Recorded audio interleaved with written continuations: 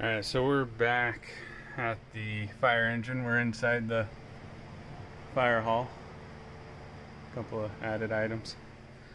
Anyways, I had a user that was interested in what the readings on this would be outside the fire hall versus inside.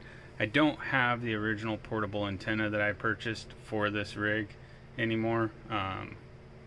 We are just using the antenna that was on here that I tuned, and I did tune it inside the building. So we're gonna see if that makes any difference. We're gonna turn this guy on, and right now we're on watts. No, should be on SWR. We're gonna be looking at this upside down. 1.03 inside broadcasting on repeater channel 1. I mean, I named it our repeater, but it's repeater channel 1, and that's what we got. So that's inside the building. Let me hop around to the other side and we'll fire up and roll her out. I gotta open up the doors too. Here we go.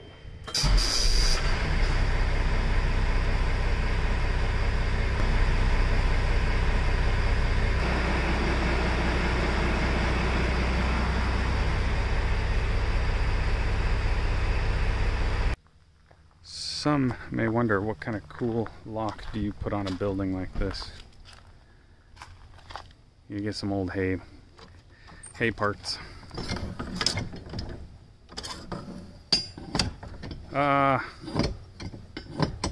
Yeah, it looks the part more than it functions the part, but yeah.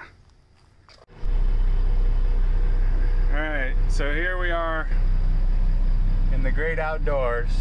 We're letting it run. It hasn't ran in a while, so let's get another test on this.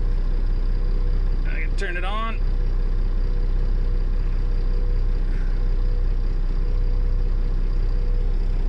We're on the bottom, which indicates we're on the SWR. And let's go ahead and test. 1.01. Wow. So yeah, it's definitely better than when it was inside the building. Try and reset. Let's test again one more time. Here we go. Oh wait, we're on let's just turn it off and restart. Alright, here we go. And to test one more time.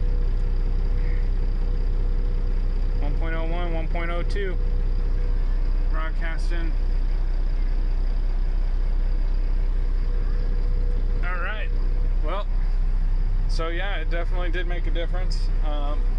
It was inside of a giant Quonset hut, so it probably was acting like a giant reflector. Now that other antenna that was on here, the one that was testing really bad, that wasn't tunable, that one also tests really bad on my truck.